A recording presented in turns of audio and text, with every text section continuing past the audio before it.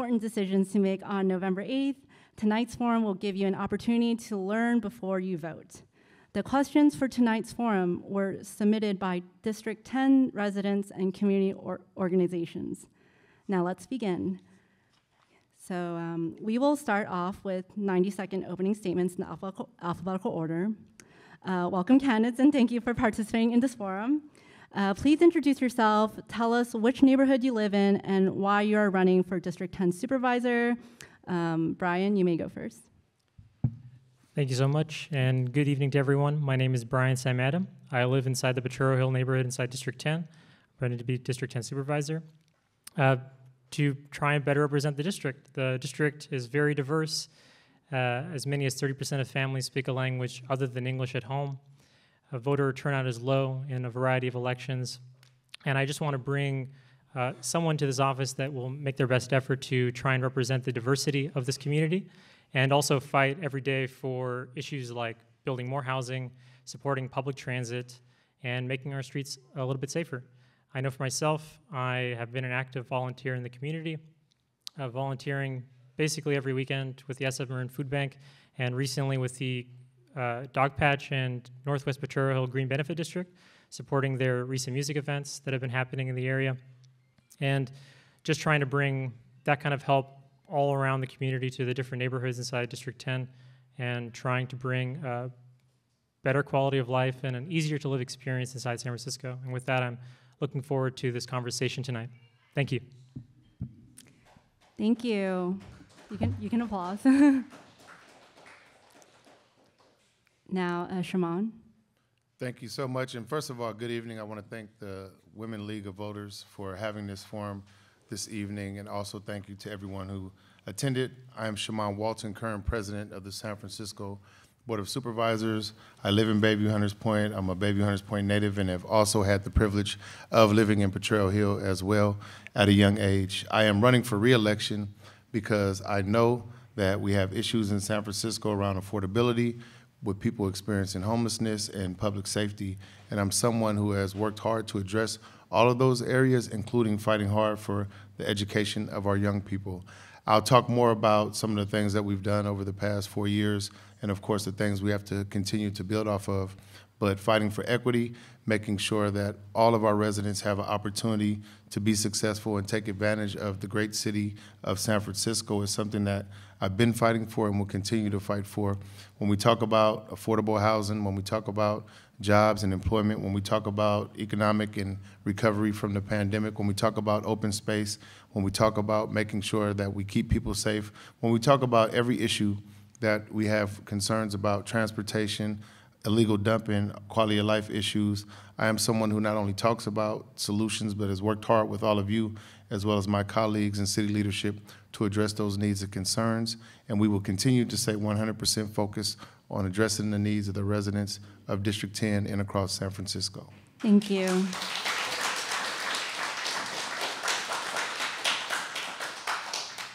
So now on to questions. Question 1. How can District 10 save water, and what are your plans for water conservation? Shimon? Thank you so much for the question. Well, one, all of us, of course, can do a better job of water consumption. So the time of the day that we take showers, how long we take showers. If you have agriculture or grass, of course you can switch and do things like have certain type of safe, environmentally friendly AstroTurf. But we have to do things that are going to allow us to reduce the consumption of water. And those are just a couple of steps. One of the things that we also can do around water conservation is to change the type of water heaters that we have, change the settings on our water heaters to make sure that they're not set to a level where water consumption in the flow is too heavy and too high. That's always been an issue of concern and has led to those issues. Being in a drought, we know that not only conserving water is important for making sure that we are able to continue to have greenery, et cetera, but also it's important for our environment because at the end of the day, we are in a drought and we need to make sure that we do everything to use the water that we have in a better fashion. So how we use water in terms of water consumption, again, less showers, making sure that if we have lawns in agriculture, we do water at different times a day and not do it on a consistent basis, because that has been a major issue with water consumption, is overuse of water, and that is why we are depleting the water that we have, especially in the drought. Thank you. Brian? Thank you for the question. I would agree with Board President Walton in that there are many opportunities for individuals to change their individual water consumption, but I think it's important to stress that inside San Francisco, the average person uses 45 gallons of water per day, which is actually much lower than the rest of the Bay Area. Inside the Bay Area, on average, people use 90 gallons of water per day. In the state of California, it's around 100 gallons of water per day. So already San Francisco is kind of leading the pack when it comes to water conservation. I think what we can bring is what we're already seeing inside the neighborhoods. People are installing or planting more vegetation that can deal with the dry weather, because I think that this drought is it's a part of global climate change. It's a part of our changing environment inside of California. When we look at the water reservoirs all around the state and the amount of snow melt that's available for us to use for agriculture, that's available for us from Hetch Hetchy and other places inside the state, the Lawrence Laboratory in Berkeley is saying, there's less water. And so they're working on ways to capture that snow melt because it's melting sooner than we usually have it available for agriculture. And what we will start seeing is it will impact the economy of the state of California and its ability. And what does that mean for us here? I think that we continue supporting the programs that already exist with places like PUC. There's lots of programs and tax write-offs to make upgrades to homes. There are things like the Water Stewardship Grant. Just this year, the DeHaro Block Garden was awarded a water stewardship grant for a garden they installed, and things like that can help support our water usage inside San Francisco. Thank you. Question 2.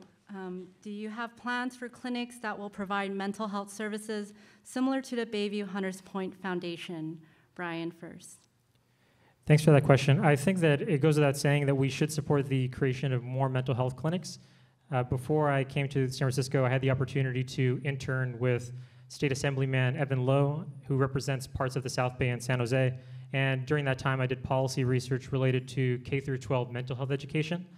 At that time, I had the opportunity to do some research and discussions with a variety of schools inside the San Jose School Unified District that had just established a lot of new counseling that had been awarded. They've been awarded grants from the Unified School District or rather the state government, to basically provide mental health counseling and mental health services where there were none before. And I think when it comes to our schools and when it comes to the mental health services that are available to individuals, there's a lot to gain in providing those mental health services because our health insurance doesn't always cover it. And when it comes to our schools, there's not always enough counselors to support all of our pupils. So we need to expand the funding for that, and we need to expand the availability of mental health services, because mental health is a part of your physical health. And if you aren't well in the head, you won't be well in the body. So I do have, if elected, I certainly have plans to expand support for mental health services and the creation of mental health clinics inside District 10 and throughout San Francisco. Thank you. Shimon? Well, one, definitely supportive of creating more opportunities to provide mental health services. One of the things I have done as a member of the Board of Supervisors is put millions of dollars in mental health and wellness support for all communities, whether it be through the Dreamkeeper initiative, whether it be making sure that nonprofits like the Bayview Hunters Point Foundation, Rafiki Center, Westside Community Services, all of these organizations that provide mental health support for all communities across San Francisco. But not just those nonprofits. We've also worked with communities who haven't always received your typical support, like your Pacific Islander community, making sure that they have the resources to support their residents and folks in community, because at the end of the day, San Francisco is a very, very diverse community, very diverse city. And so one, it's easy to just talk about supporting mental health and wellness supports, but most certainly I fought to make sure millions of dollars flow into the support the services that provide mental health for everyone in San Francisco, and will continue to do that. It's a big part of what we want to do when we respond to people who are experiencing homelessness. Is a big part of the work that we've been doing around safety and violence prevention, because we understand that mental health and wellness is at the top of the list for making sure that someone is whole and in a position to make better decisions and have the support that they need. So yes, we support more opportunities like the Bayview Hunters Point Foundation. We've put millions of dollars to support that, but also we'll continue to work with our clinics as well as our entire community to get more resources for more mental health support. I'm sorry, your time is up. Question 3, what are your plans to help people in recovery, and how will you help them reintegrate into society? Shaman? Thank you. So I come from the school of understanding that harm reduction, one, is a major way to support and help people who may suffer from issues with substance abuse, because sometimes folks need a place to be where they can be safe, where they won't cause harm to anyone, while you work with them to try to get them to understand the negative effects of addiction and being a part of someone who's experiencing substance abuse. But I also do believe in abstinence. I do have family members who have been in recovery for decades, some of them in this audience as we speak right now, and abstinence has worked for them. So harm reduction is a major way to support people. I do believe in safe consumption sites, have been fighting to make sure that we have one in San Francisco. But most certainly, every approach does not work for everyone. One size fits all does not work with addiction. And so there are also abstinence programs that we support. We've put, again, more resources into making sure that people who are suffering from addiction have places to live and receive on-site wraparound services to help them with addiction, but also to help them get jobs, get employment, and to maintain healthy lifestyles and be able to thrive in San Francisco. So I will continue to support both approaches and make sure that they are heavily resourced so that at the end of the day, we can lead people to live safe lives and substance abuse free. Thank you. Brian? In this regard, I agree with Board President Walton. I think that what's important to recognize when it comes to things like harm reduction, it's just one tool in the toolbox, and a one-size-fits-all approach will not make everything work out better.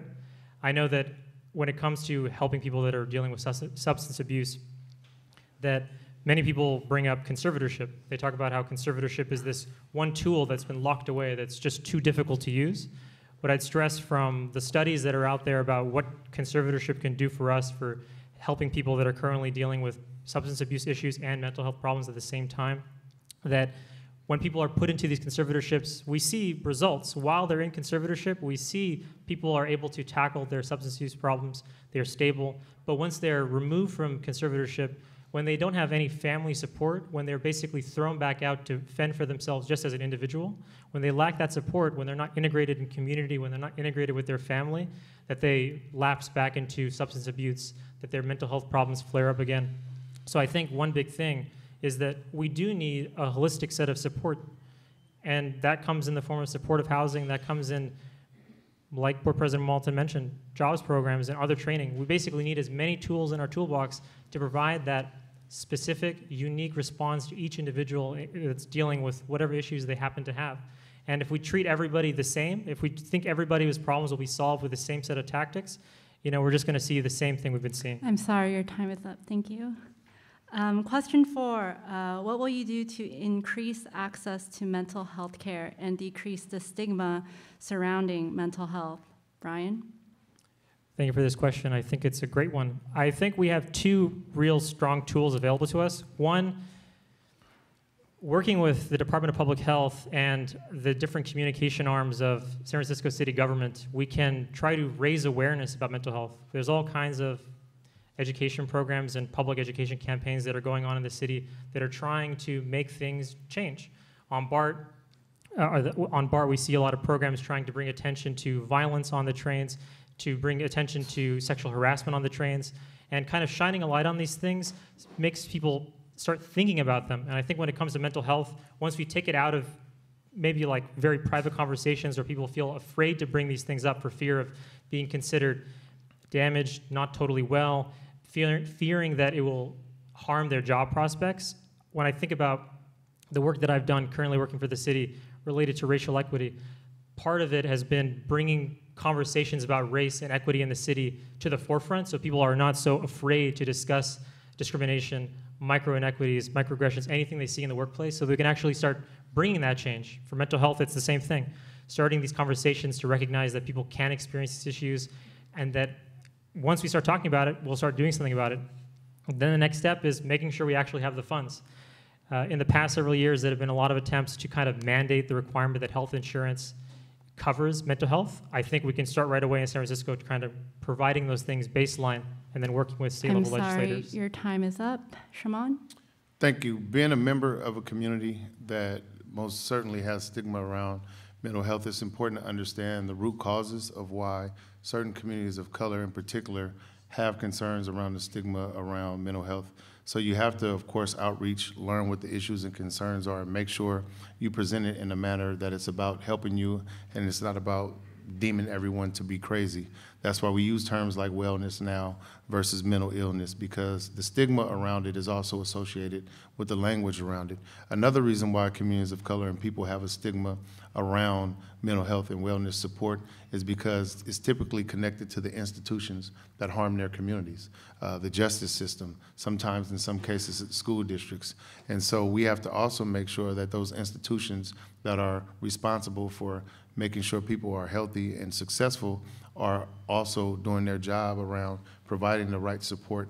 And most certainly we can make sure that healthcare systems fund mental health and fund it fully, just like they fund any other aspects of your health overall, because mental health and wellness is a big part of a whole human being, and most certainly making sure that medical insurance that's provided through your employer or provided through your parents' employers are also providing that mental health and wellness. But that stigma that exists is really connected to a lot of the institutions and the people, quite frankly, that have harmed certain communities for a long time. Thank you for your response. Question 5, what are your plans to create career opportunities for our youth? Shimon?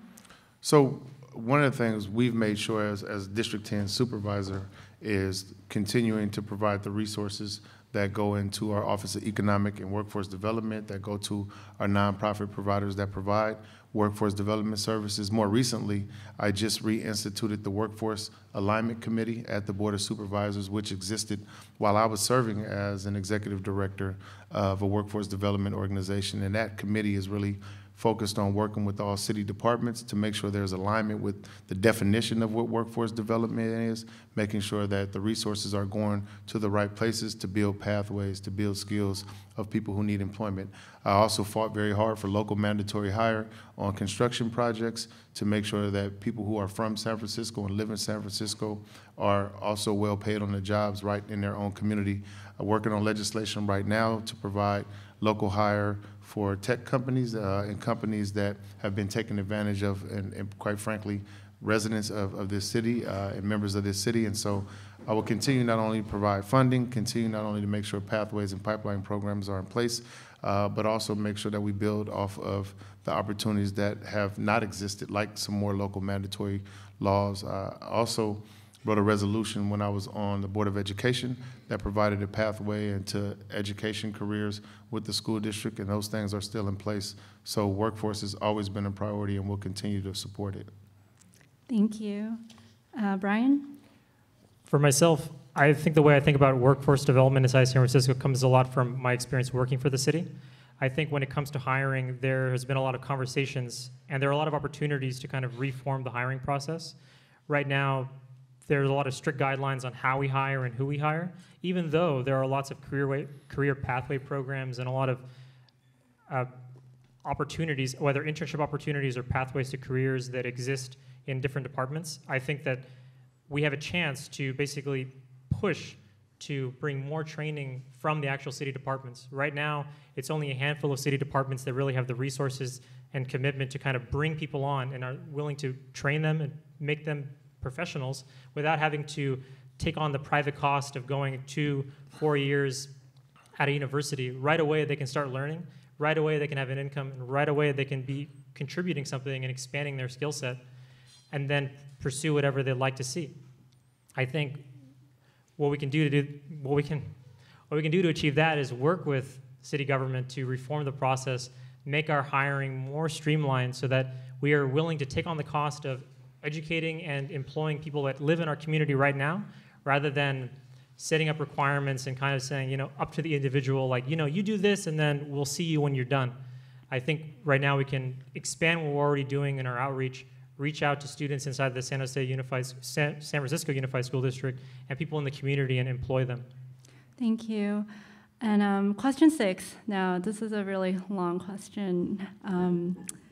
What are your plans to address and take action on the pollution and blight in Bayview Hunters Point, India Basin, specifically Recology's mounds of uncovered, unwatered, crushed cement hills on Amador, comma, the shipyard, comma, and the blight caused by neglect of businesses, including the city San Francisco Fire Department and City College on Evans.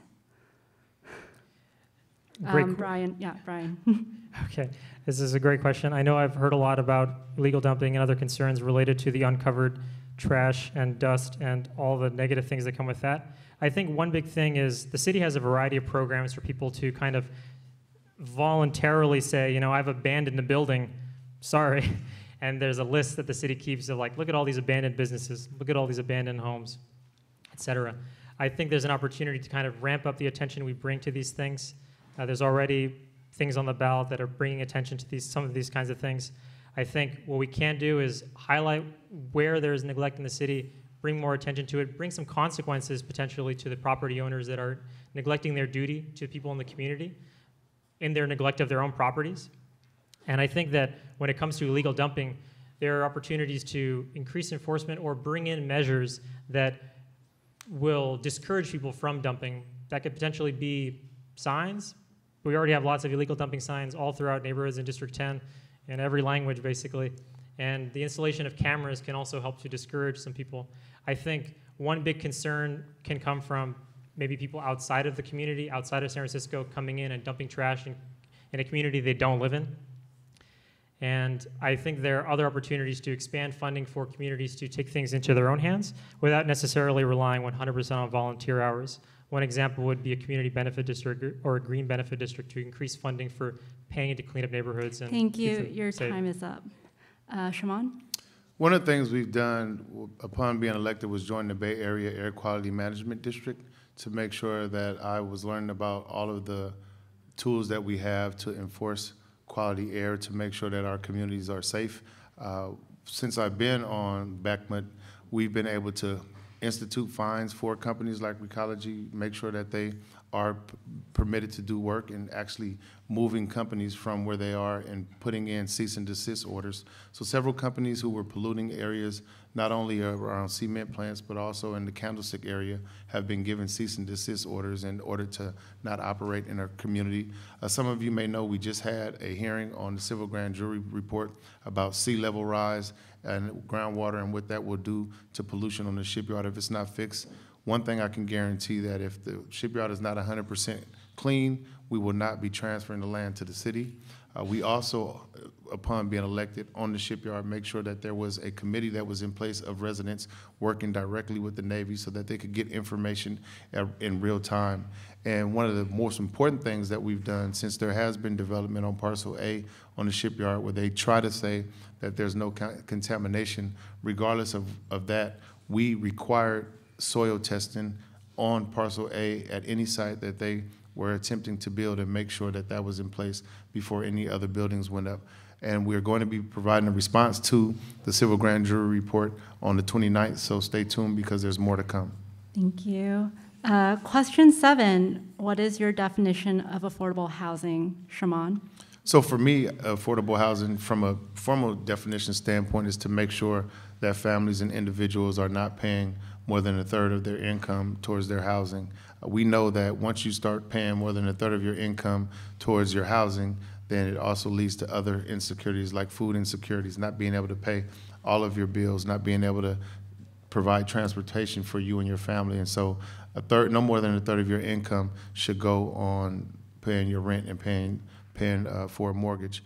But at the end of the day, we also know that in a city like San Francisco, where income disparities are major and people are not able to afford to pay rent here, that may not even be enough. So we also need to make sure that we go as low as we can on AMIs. Some of the housing that we have pushed for, not only in District 10 across the city, go AMI levels as low as 30%, between 30 and 80%. But the fact of the matter is, we've also rezoned to ensure 100% affordable projects in District 10. So whether it be the 100% affordable housing projects that are coming to Candlestick, the ones that are coming at Homeless Prenatal Program on Potrero, the increased levels of affordability that we get at Pier 70, the power station, those are because of the battles and the fights that we make sure happen as your representative of District 10, because it is hard to live in San Francisco and to afford it, and so no more than a third of your income should be going towards rent, and in most cases, even lower than that. Thank you. Brian? For me, I also agree that affordable housing, if we go by the dictionary, it's got to be at or below 30% of your income. Any more than that, and you're cost burdened. And unfortunately, for many San Francisco residents right now, they are cost burdened for a variety of incomes. And I think that what we need to see is the expansion of housing, and we need to push for measures that basically keep housing affordable. Right now, a lot of the focus is on streamlining the process, on changing the rules to increase opportunities to build more in particular places. I think that's just one piece of the puzzle. If that's the only tool we bring to build this, it's not going to work out, because when we look towards the rest of the Bay Area, San Francisco included, when we look at the regional housing needs allocation, basically the Association of Bay Area Governments tells all the cities, build this diverse set of housing, build affordable housing, build median income housing, build above median income housing. When it comes to above median income housing, 120% AMI and above, every city in the Bay Area, they show up, they've got A+, they're very good. But for everything else, from median to affordable, they all get big Fs. They can't deliver. They don't make any affordable housing, and they really struggle. So even in San Francisco, where in the past 5 years we've seen permits for maybe several thousand affordable developments, that's still barely 50% of the goals that were set for us. So I think we need to expand the housing and also make sure we ensure there are programs in place to cap the cost. Thank you. Next question, question number 8, kind of a segue. What is your plan to increase access to affordable housing in San Francisco? Brian? That's a great follow-up question. I think that expanding affordable housing, one tool in the box is to build more housing, but more of this housing has to be affordable by definition. If we leave it solely to the market, we've kind of been living in the market, and the market is not really creating affordable housing. When we look at rents in San Francisco, they've slowly been trending down in the past 5 years, especially due to the COVID-19 pandemic, but they're trailing back up. Property values will keep going up. And if anyone actually wants to become a homeowner in San Francisco, it means the cost of your monthly mortgage is also going to go up. So I think we need to not only build more, but expand the programs that cap cost, and also continue funding the programs that help people change from being renters to homeowners. So the homeowner support loan programs, different programs provided by the Mayor's Office of Housing and Community Development that help renters living in the city become homeowners. We need to expand support for them while building more housing and while working to bring down the cost of housing in general. And what that means is that for people that own multiple properties in the city, that they have to bring their properties onto the market, or they have to sell them rather than having, housing that's basically an asset. That housing should become housing for somebody else. That's what I think, at least. Thank you. Shimon? So one of the things we've done, again, is push for maximum level of affordability on projects, not only in District 10, but also across the city. But when we talk about access to affordable housing, there's one thing that, if you go back to the policy position we put when we ran for office in 2018, we said that we would do something to make sure that the city also developed its own affordable housing. And so we put Prop I on the ballot, and now millions of dollars are available for the city to build affordable housing and social housing on its own. So we have to, one, make sure that those resources go 100% to building and creating affordable housing. Two, we also need to make sure that affordable housing is built diversely across San Francisco. There are certain areas in the city where we're not building affordable housing, and that has been a major problem. We develop in District 10. I can point to the thousands of projects and the thousands of homes that we have on the way. But now we have to work together with the rest of the city to start building in other areas across San Francisco. And the only way to do that is to bring community together and let them understand the advantages of having affordable housing in their community, why it's so important for us to work together to do that, because otherwise everyone is going to continue to suffer, one, from the disparities that exist, but this city will turn into a city where nobody can afford to live except for the people who are already house rich, and that's something that we have to make sure that we avoid. Thank you. Question 9. What are your plans to increase access and affordability to high-quality childcare in your community? Shimon? Well, someone who was a major fighter of Prop C to make sure that we had millions of dollars that go directly to funding quality child care. I've also started meeting with providers monthly to listen to their needs and concerns and make sure that the early child care community has the proper training and supports that they need to take care of our young people. When we talk about affordability and we talk about affordable housing, one of the things we also been working on is to make sure that any new community that is built, any new affordable housing that is built, prioritizes making sure that there's a child care center on site, making sure that there's a space in place for our young people to go, because that has to be a part of community and has to be built in.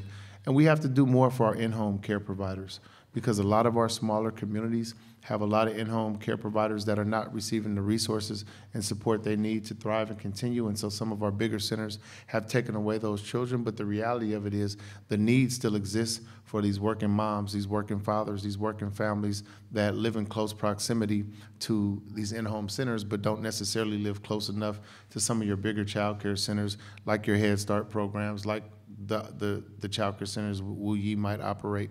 Our in-home providers are a major part of our child care network system, so we have to make sure the resources that we have, Prop C, also go to support them and provide the training and assistance that they need. But the big thing is making sure that more sites are available, more access is available to community. Thank you. We need to move on to the next person.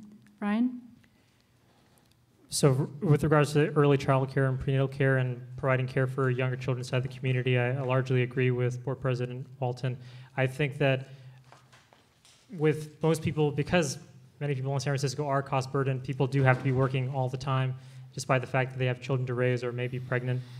I think one big thing is making sure that we continue to provide the resources we do have and expand support for them so that people can actually access them if they're, because of the prohibitive costs. Not everybody can afford or has access to something like a flexible spending account set aside pre-tax dollars for this kind of stuff.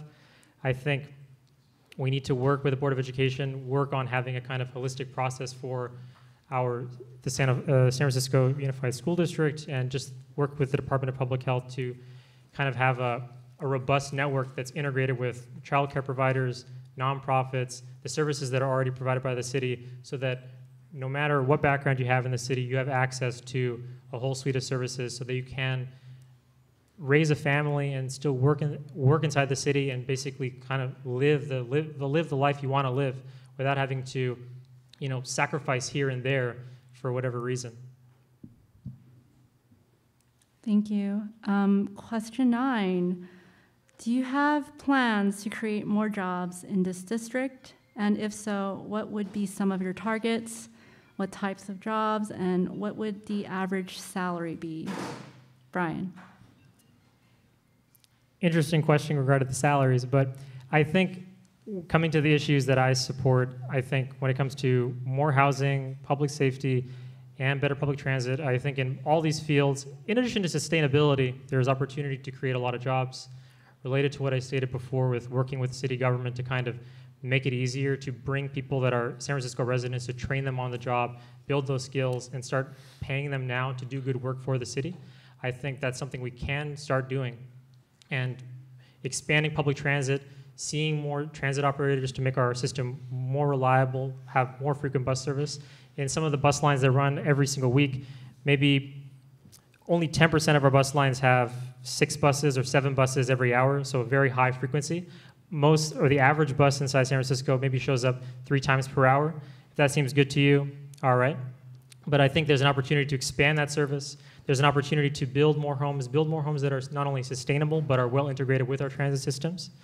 And when it comes to public safety, I think there's an opportunity to have more community ambassadors and more non-police response to different 911 calls.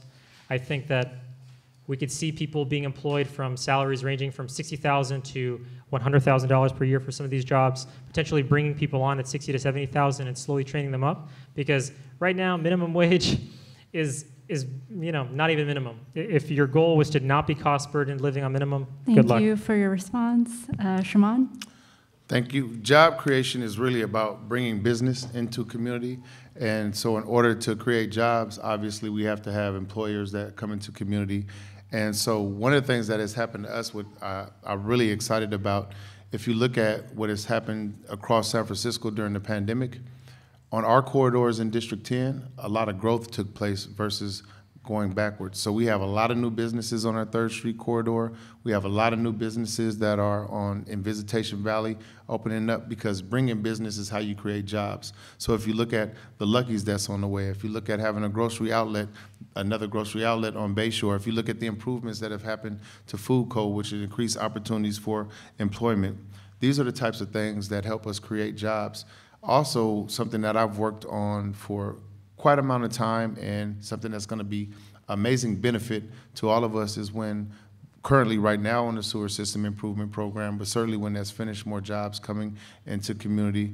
If we look at what's happening at the Evans Street campus and City College, and also what's happening with the Southeast Community Facility being switched over to 1550 Evans, we're working on a state-of-the-art education center. We got money put in the bond through City College, and so when we get that career center built, that's also opportunity to train and create more opportunities for folks to go to work. But the big thing is continuing to bring businesses into our district, both small size and as large as possible, that take care of community and provide benefits. Thank you. Question 10, what policies would you propose to address chronic homelessness in San Francisco? Shimon? Addressing people who are experiencing homelessness, particularly at the chronic level, it all starts, one, with affordability.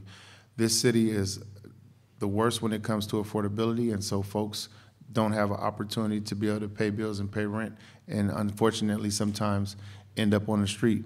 What we have done in District 10 is made sure that we have places for people to go that are not on the street, while we work to provide them with permanent and supportive housing. And I would argue and say that no other district has stepped up in a way that we have to support people experiencing homelessness. We have 3 navigation centers. We have an RV site at Pier 94. We have a safe sleeping site in front of Mother Brown's. We have a vehicle triage center behind Candlestick, because we worked hard to meet people where they are and get them off of the street. Then when you get people off the street, provide them with a safe place to stay, a safe place to sleep at night, you can start working on some of the barriers that exist and some of the reasons why they may be on the street. So whether it's employment, whether it's substance abuse issues, whether it's mental health and wellness, those are the things that we've been able to do by providing the resources to have places for people to go. We saw a major increase of folks experiencing homelessness in the district during the pandemic, particularly folks living in vehicles. And now you've read several articles, you've seen the data. Homelessness in District 10 in some areas across the city has decreased dramatically since we have started to open up a little bit from the pandemic. Thank you. Brian? I think with any chronic homelessness or addressing it, some of the policies you can see is really embracing the housing first policy or way of thinking. Right now, when it comes to housing first, there's a lot of conversation about kind of giving people more hoops, that if people can't be abstinent for a certain amount of time, then they don't deserve a roof above their head. And I think that, leaving people on the streets is basically just throwing more stumbling blocks in their way. Embracing housing first, building more housing, more affordable housing, more supportive housing, clears the runway to actually begin supporting people. And like Board President Walton mentioned, homelessness has gone down in San Francisco. The problem is that there's just so much of it. Inside the Bay Area, there's maybe 24,000 unhoused people, and 60% of those people are either in San Francisco or San Jose. And so even though we've helped around several hundred people in the past year get into stable housing and kind of start tackling their problems, get employed, start having more medical treatment, we basically need to see more of that to actually bring lasting change in the city. And a lot of that depends on having enough homes for all the people living in San Francisco. So not only do we need to continue supporting the programs that are already helping people that are struggling with chronic homelessness, but we need to bring more housing into San Francisco that's genuinely affordable. Thank you. Question 11. Both the affordability, sorry, it's the long. Both the affordability crisis and evictions have caused gentrification and widespread displacement.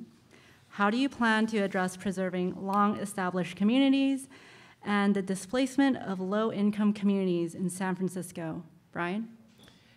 I think a huge part of this right now, what we're seeing a lot of is a lot of pushes to basically upzone, to change rules, to make it easier to build certain things, to try and clear the red tape for big developers to basically build more in certain communities.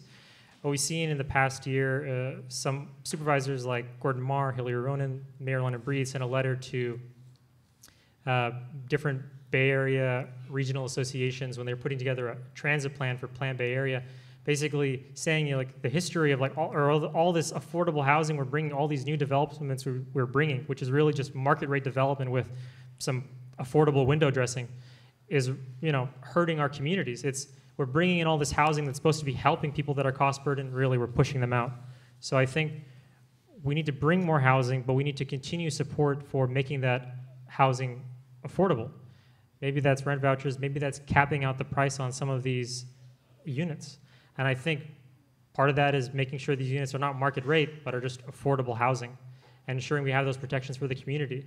And ensuring that when we're trying to cut the red tape, we're not cutting the red tape for communities that have historically been underserved and historically been ignored by these private developers.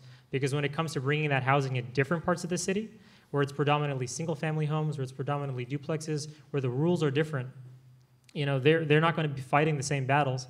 They're going to get a lot more attention and a lot more leeway in trying to protect their communities. Thank you. Shaman. We need a strong universal basic income program to provide additional resources for families. Again, we know San Francisco, the disparities in wealth are very large, and so universal basic income, providing some of our lowest income families with additional resources each month is going to help them, one, be able to pay rent and not be unhoused, but also be able to do more to take care of their family. And that's something that we've worked on. We've had pilot programs working with some of our mothers who are expecting and having children. Providing them with those additional resources has been something that has helped them be able to maintain and sustain in this very expensive city. We need to continue to push for strong eviction protections and make sure that people are not being pushed out of their homes just because landlords want to do it on a whim, which happens in a lot of cases. And so we continue to make sure that happens. We need to continue to fund our free legal aid services and supports that keep families in their house. And some of the things that we've been able to do is create family relief for undocumented families, making sure that they have additional income each month, particularly during the pandemic. Make sure that right to recovery was in place for families who were getting sick during the pandemic and they had that additional income. But a universal basic income program that provides additional support on top of people who are barely making ends meet, on top of their salaries that they get right now, is really going to be key to keeping people in homes and keeping people from being put out on the street and not being able to afford to live in San Francisco. Thank you. Question 12. Do you accept PAC funding from outside California? And if so, from who and why? Shaman. I have not accepted PAC funding to my knowledge outside of California. I could say that I probably would most definitely accept resources from labor unions, et cetera, that may not exist in the state, but most certainly share the same values that I do as I work closely with labor leadership and folks who are going to make sure that our residents have an opportunity to have quality jobs, have benefits, have sick pay, and are protected when they're in the workforce. So to my knowledge, I have not, but I most certainly would accept money from a PAC that was connected to a labor union. Thank you. Brian. I have not accepted any money from out of the state of California political action committees. Thank you. Question 13. What are your top community safety concerns for your district? Brian. I think for top community safety concerns, it really varies neighborhood by neighborhood, even with inside District 10. I think that some neighborhoods may be experiencing more gun violence, and I think in those cases, we've already seen some positive results for things like the Dreamkeeper initiative, continuing support for these programs, reaching people that are considered at risk, and making sure that they're given support and other opportunities that lower the chance of potential violence happening is a positive thing. I think in what we've already discussed with different kinds of wraparound programs and expansion of childcare and employment opportunities, some of those things are just, could be after school programs, ensuring that there's things to do after school, lowering the chance of youth potentially committing certain kinds of crimes. I think in other parts of the neighborhood, people may be more concerned with theft or trash in the neighborhood. I think when it comes to those things, expanding different kinds of foot patrols so that there's just more people in areas discourages certain kinds of crimes. When people know they're being watched, when they know there may be consequences, they're less likely to do something. And I think that there are opportunities to expand community ambassadors, to bring more attention and bring more care to our commercial corridors, just to make people feel safe at all times and to discourage different kinds of crime that are affecting local businesses, and to also bring people onto public transit where they may feel fear of being assaulted or whatever else they may fear seeing on public transit. Thank you. Shimon? Most definitely the most devastating type of violence in community is gun violence, and that is major to a lot of residents here in a district. One of the things that we have done is put together an extensive District 10 safety plan, and we did that talking with every community in the district. So we have forums in Potrero Hill, forums in Bayview Hunters Point, forums in Visitation Valley, forums with the Dog Patch community. We talked about the major issues that exist for them, what they wanted to see corrected, and how they wanted to see it addressed.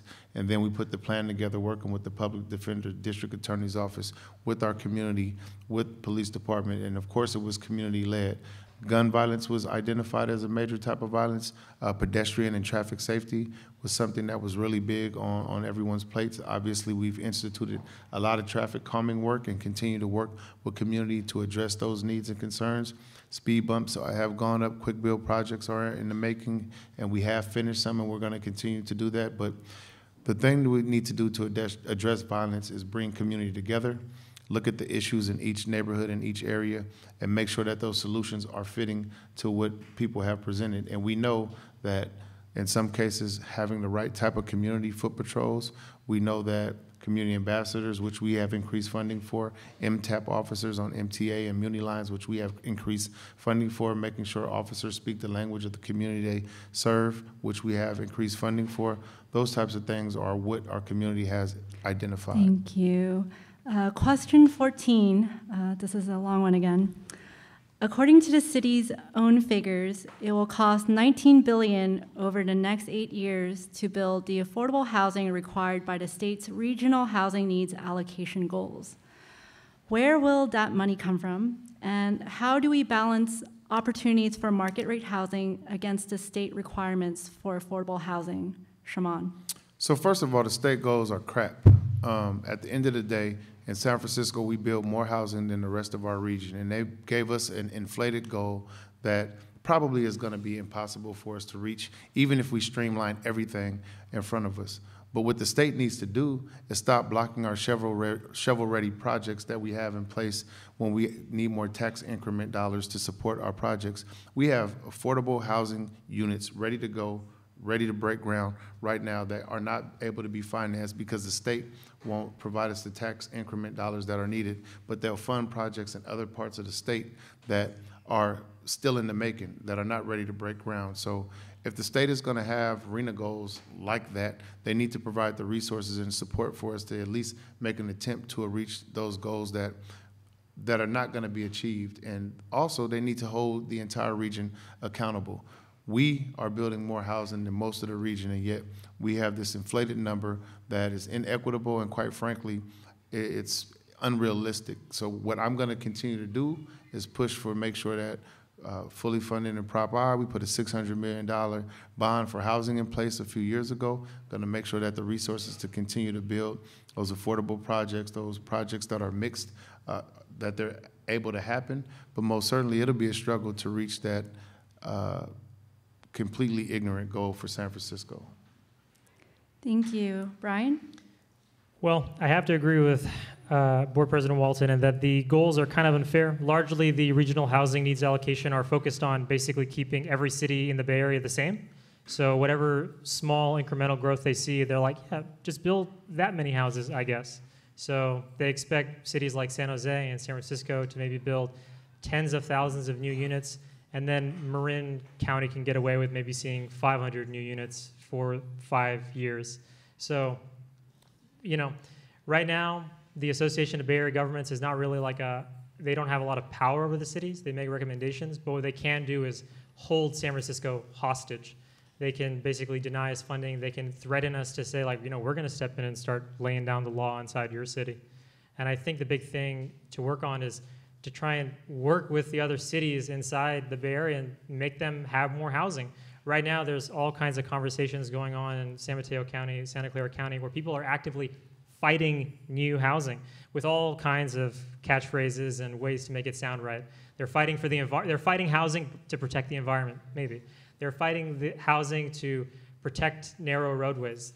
They're saying we don't have emergency plans. If you bring more people into our community, what are we going to do? So I think expanding our conversation outside of San Francisco, seeing opportunities to increase the density of other communities, rather than trying to maintain the status quo of incremental growth and holding us to this unreasonable standard of multiplying housing in SF. Thank you. Question 15.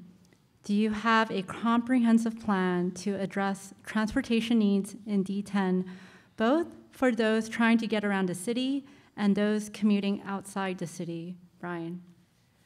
Yes, I think I do have a comprehensive plan for dealing with this. I think when it comes to San Francisco, right now, when we look at SoCal, not San Francisco, public transit ridership has been going way, way, way down. And there's so many people there, even though public transit ridership has been going up in the Bay Area. Overall, in the state of California, public transit ridership has just been taking a nosedive for the past 20 years. And I think what that says is just California is not, we have not built it to work on public transit. And when people don't want to keep riding public transit because they don't feel dignified riding public transit. It's not convenient. It's not high enough frequency. It doesn't get you where you want to go. And once you get a car, you're like, why do I want to downgrade back to the bus or the train? So even though it's more sustainable, even though we can maybe see less traffic violence from car accidents, from cars hitting pedestrians or hitting bike riders, people don't want to ride public transit. We talk about how important it is, but nobody actually rides it. We throw money at it, but the buses are empty. I think when it comes to San Francisco, we need to expand service so that more of our bus lines are more frequent. And when it comes to the Bay Area as a whole, we need to work with Caltrain, with BART, with the other transit authorities to basically make people that basically drive their car every single day, whether they're going to work, to the beach, whatever it is, to replace some of those rides. Rather than trying to pull people that have upgraded from bus to car, try to pull back people that are always using their car to riding public transit to bring attention, to bring support back to it. Shimon. We currently have several transportation plans in place for the district, or plans that include transportation that I definitely was a part of and played a role in.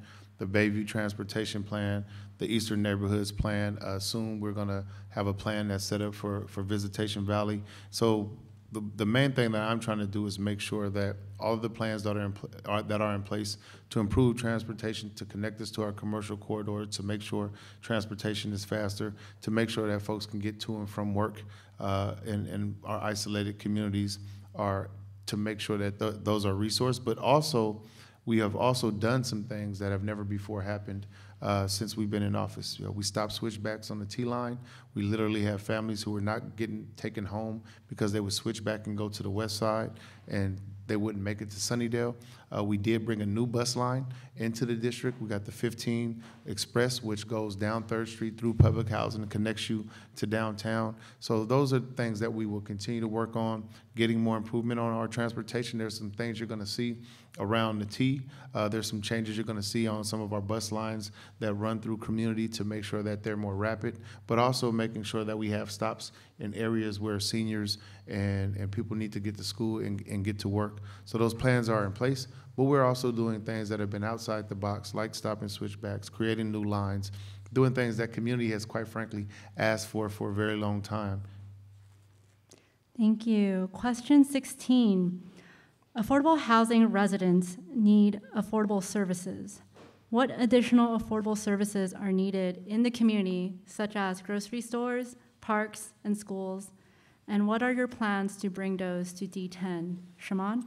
Well, I think you answered the question. Grocery stores, parks, schools, jobs. Of course, we talked about it, childcare.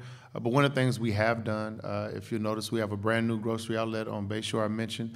Worked very hard to get a new Lucky store that's going to be open in the next couple of months at the Bayview Plaza, which is going to replace the Walgreens. So many types of businesses tried to be in that space. We had to fight literally to make sure that the grocery store was actually going to be what was coming into community. We've done something again that has never happened before. We have 4 parks on the bond right now. 4 parks on the bond. Jackson Park, Hearst Playground, India Basin, and also we have parts of McLaren Park, which you know we share a border with.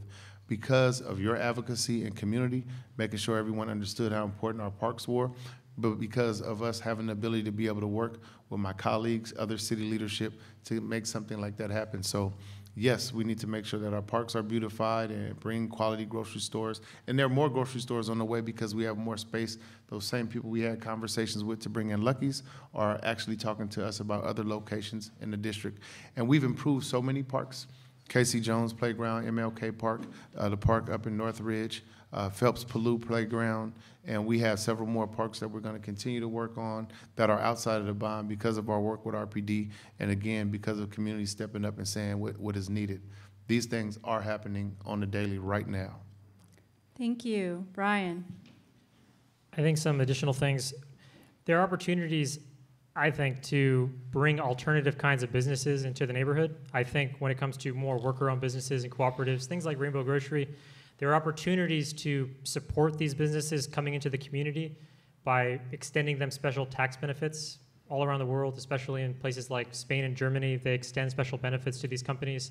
And in San Francisco, we can potentially introduce a similar model so that we can lower the cost of business for these businesses and then have them basically employ primarily people within our communities and also share the profits and revenues of those businesses with people that are actually working for those companies, and bringing more worker democracy into these things and bringing more affordability into the neighborhood.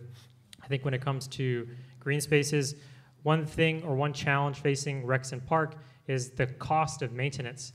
One way we can kind of balance this out outside of bonds or increasing taxes in different respects is expanding green benefit districts. Right now in San Francisco, there is one green benefit district.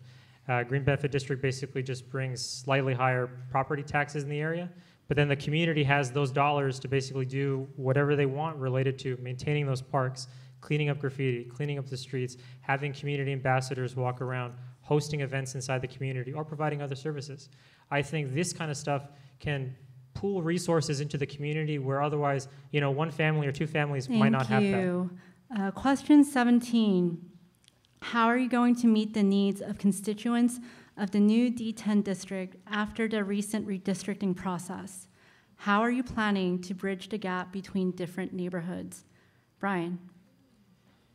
I think bridging the gaps in a very diverse community like District 10, where you have 30% of families speaking a language other than English at home, and just literally, the biggest district when it comes to size, I think it all comes down to showing up and having a team or being able to speak, having a team that speaks all the languages or being able to speak some of the languages that the community speaks, showing up to events, sharing your time, hearing the community, working on those problems. I think because the community is so diverse, they have diverse needs, diverse concerns. I think just having the time to show up, interface with that community, understand what's going on.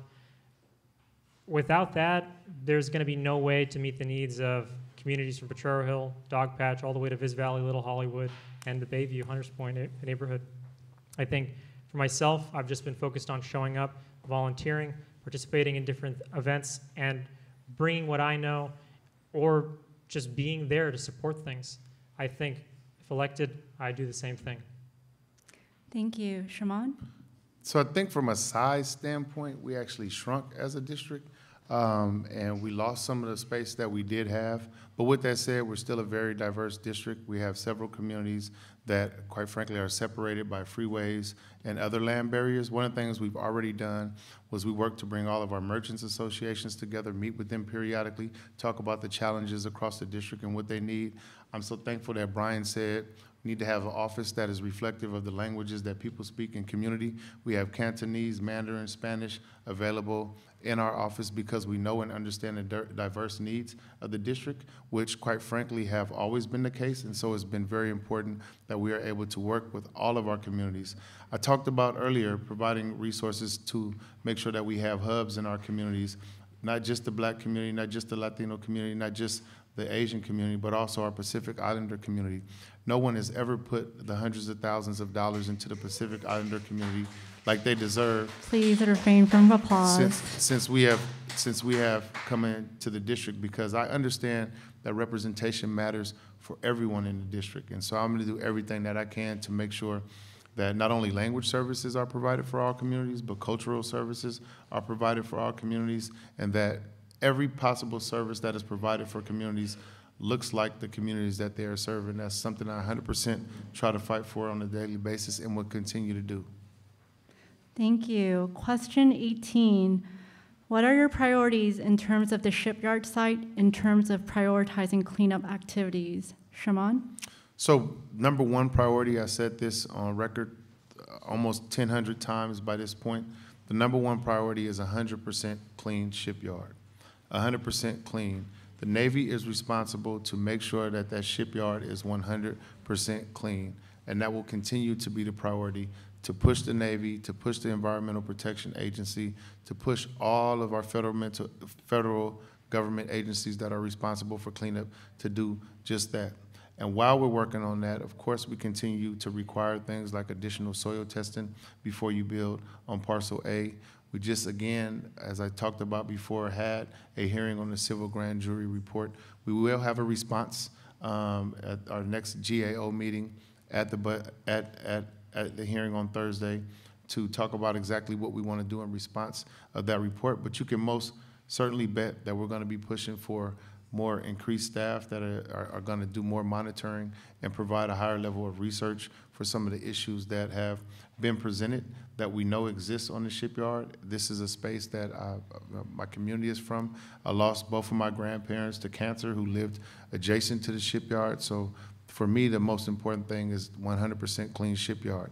Not supporting people's lawsuits, not looking after people who are not concerned about the health and well-being of our community, but 100% clean shipyard. Thank you. Brian? I think on this issue, I'm lined up with Board President Walton. I think the big thing is talking about the clean shipyard report from the civil grand jury that was released earlier this year. When they called out the mayor's office and different city departments on a number of respects, the mayor's office came back and basically said, we disagree on almost everything. And they basically said, we're doing a very good job, you just haven't been paying close enough attention. And I think that what we can bring in the Board of Supervisors is basically, continuing to try and hold the city accountable, hold different government agencies accountable, and keeping them in touch with the community, not just kind of, they sent us a letter saying, we are talking to the community. The Navy is working very hard talking to the community. They're involved in the process. And kind of, being a little critical of that, making sure that we're keeping them honest, and, when they kind of give us lip, that we're still able to come back and do what's right for the community. And I think, like Board President Walton says, that means increasing funding to make sure that the city is monitoring these things as well, that it's not being left just to the Navy or to a private contractor, that we're staying on top of these things. And when it comes to the flooding that was highlighted in the report, that we're working with organizations like SF Port that already has lots of research and reports and things investigating to the concern that might come from flooding, whether that's from a tsunami or just over time from climate change. We can kind of pool these resources together, make sure everything is talking to one another, and make sure that as we clean the shipyard that the community stays safe. Thank you. Question 19, what are your plans to address air quality issues in your community, especially neighborhoods that are adjacent to industrialized areas? Brian? That's a great question. I think when it comes to air quality, it's very unfortunate for District 10 that we have 2 freeways and some major expressways cutting through the neighborhood. for people that are living near 101 and 280, a lot of people, myself included, kind of sucks.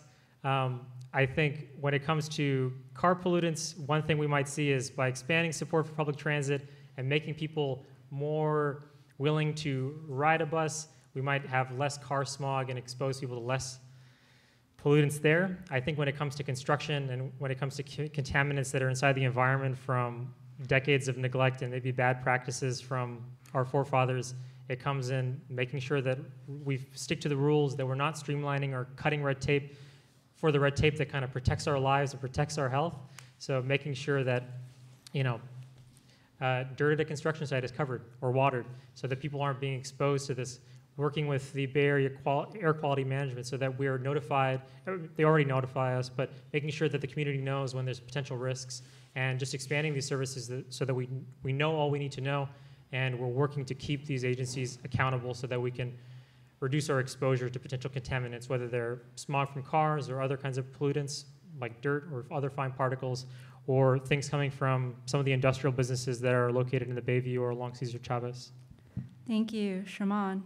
What we are doing is working on providing air filtration devices for individual homes, particularly in some of our more isolated and disenfranchised communities, our public housing communities. We're in the middle of securing resources to do that. We've done this for some of our sites that provide shelter for people experiencing homelessness because we know how important it is to have those. And one of the things that is making it difficult, because we want to also make sure that we have the best type of air filtration devices in homes. Some are less expensive, but most certainly not always the best. And so we're working to make sure that we put the best products in the home that are really going to protect people. We also have provided cease and desist orders to businesses that are polluting in our communities and in our neighborhoods. That's an important tool that we have in place working with the city attorney. We've actually shut some businesses down for that. We're going to continue to utilize that enforcement authority that we have. Of course, being a part of the Bay Area Quality Management District, making sure they stay on top of permitting and making sure the best practices to keep our air clean and to make sure that we stop pollution going out into our environment are the things that we'll continue to do. And serving on that body has really helped me to be able to do that. We also are continuing to work on ways to provide quality public and alternative transportation, because we know the more robust public transportation is, the less cars we're going to have on the street, and of course that is going to support improving our air quality. Thank you. And now question 20, our last question. In 2021, overdose deaths decreased slightly for the first time in 3 years. This period coincided with Narcan resuscitations ramping up significantly to almost 6,000. Do you have any plans to look into making Narcan more affordable and accessible for our community? Shimon. So definitely, want to make sure that Narcan is available to all of our service providers and, quite frankly, even to individuals in community.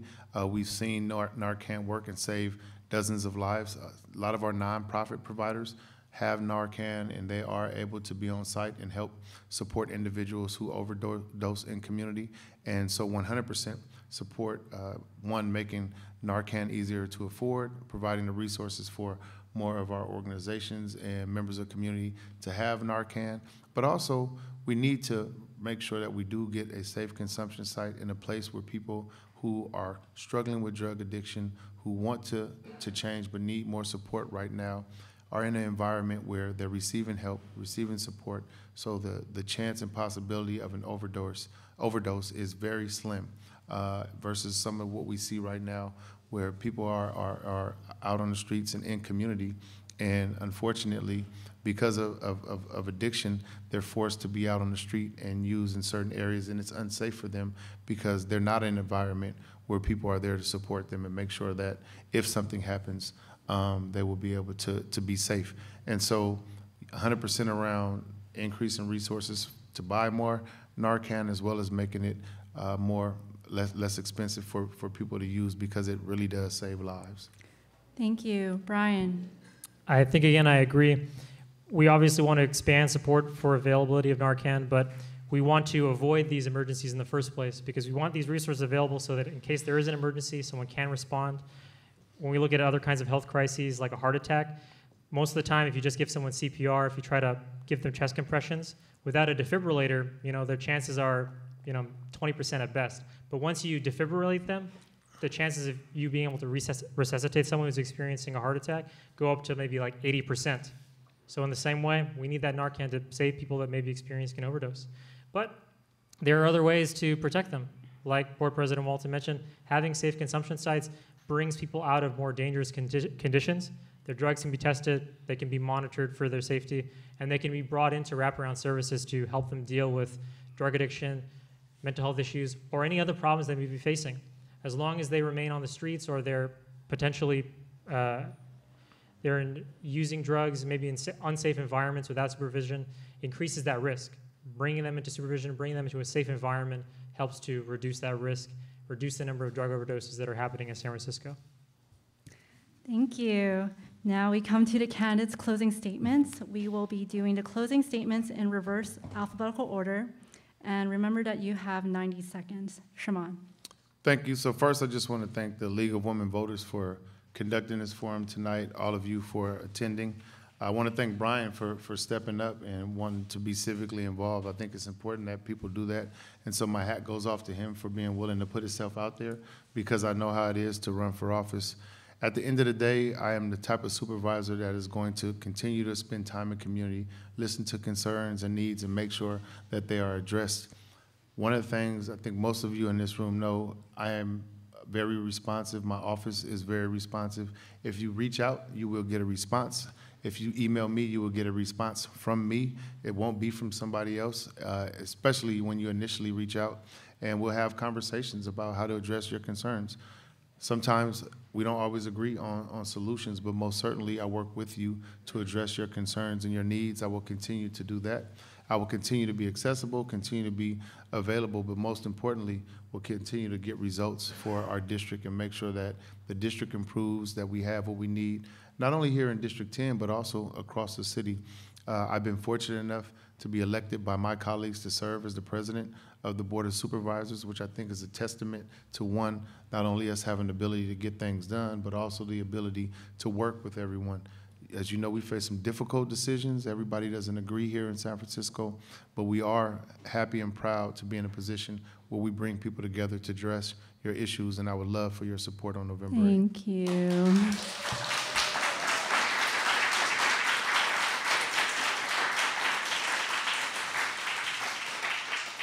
Now, Brian. Sure. I also wanted to thank the League of Women Voters and also everyone in the audience for their coming out to listen to us both speak, and thanking Board President Walton for his kind words.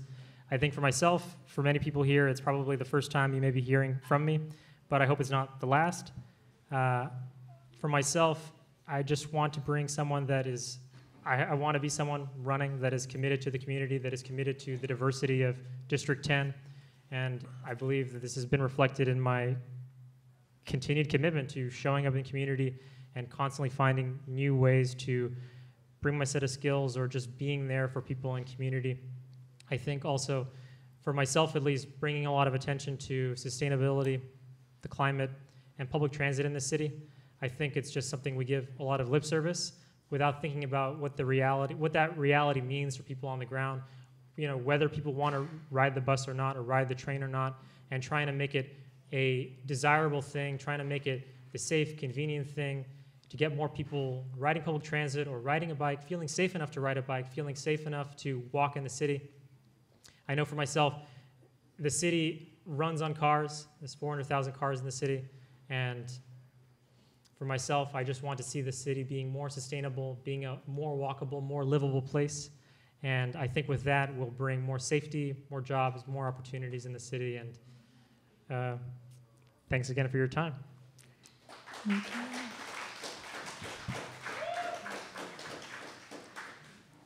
Well, on behalf of myself and the League of Women Voters of San Francisco, our thanks to the candidates for participating, and thanks to each of you for taking the time to inform yourself about your choices on November 8th.